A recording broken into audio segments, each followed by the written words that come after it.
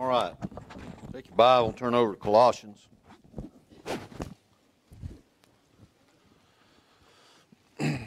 While you're turning there, we'll go to Colossians chapter 4. I want to thank you, church, for allowing your pastor to come out and come to churches like mine, preach to my people. I appreciate that. We need it. We need to hear from men like him. And I feed my sheep, don't get me wrong, but you know what? Everybody likes a steak now and then, amen? And I appreciate y'all doing that. I want to thank that. I want to thank Brother Tim Lambert. I don't know if he's still here or not. Brother, you're my hero. Appreciate you. I look up to you. Love you. Brother Tommy Reddish, I don't know if you're here. I appreciate Brother Tommy. If Brother Tommy hadn't invited me to church, I'd have never got saved. Appreciate you, brother. I love you. Being faithful. Amen. All right, here in Colossians chapter 4, I just want to take a minute or two. I promise you I won't be long. That's one of the greatest lies a preacher ever says. Amen. I'll be brief. You know, the three greatest lies there are: checks in the mail, I'm from the government, I'm here to help, and a preacher standing there saying, I'll be brief. Amen. But here in Colossians chapter 4, notice with me in verse 12, this Epaphras. I want you to just notice Epaphras here for a minute. Epaphras isn't a Moses. He's not a David. He's not a Paul. He's just Epaphras. He's just some guy. You know what Epaphras does, though? Epaphras has some zeal. Listen, friend. I want to tell you this morning very quickly that you need to have some zeal. Yeah, maybe you ain't got but 5 people. Maybe you're just preaching to your family. Amen? But you ought to have some zeal about it. Amen? Listen, you serve a great God. Listen, you serve a Savior that died for you. Amen? You serve someone that is more than we'll ever be. Yeah, you're not going to be a Dr. Peacock. You're not going to be a Brother Knowles. You're not going to be some of these guys. But that's okay. You're going to be an Epaphras. Listen, I want you to look at Epaphras real quick. This man will be the closest you're going to get to you. I want you to pay attention just for a second. Notice with me real quickly. Epaphras, what? Who is one of you?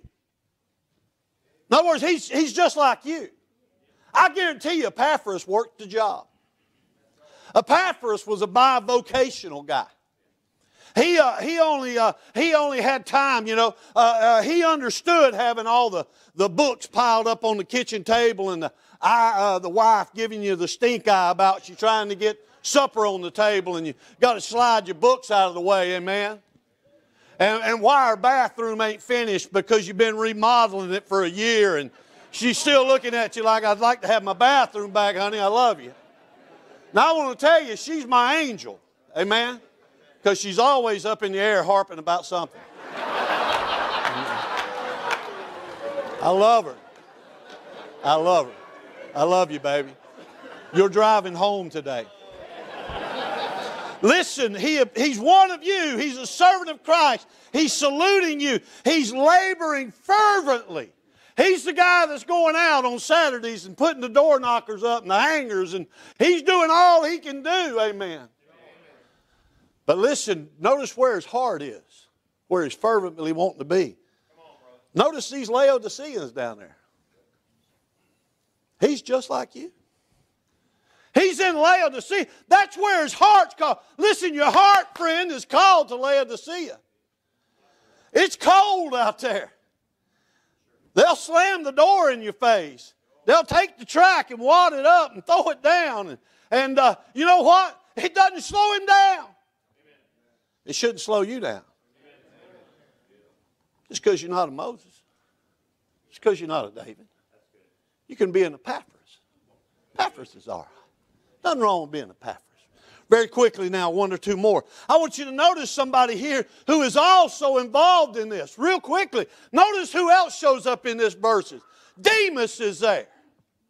You know what? Epaphras is having to work with people that's going to quit. He's going to get the phone call. Did you hear about Brother Demas?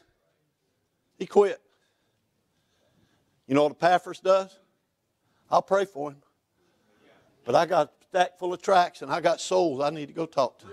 Listen, he didn't let him slow him down. Because they're falling by the wayside, friend. I'll tell you another thing. Notice what there's also there. Notice Luke's there.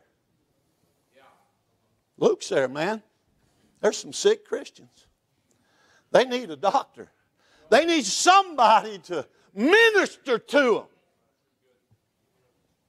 See, it's the same. This old boy is about as close as we're going to get. He's not a David. He's not a Moses. He's not a Joshua. Oh, man, listen, I understand the zeal and the desire to be a Moses. The problem is, like the brother said, you don't know what's going on back here in that office. The things that brother has to put up with. Things he has to deal with.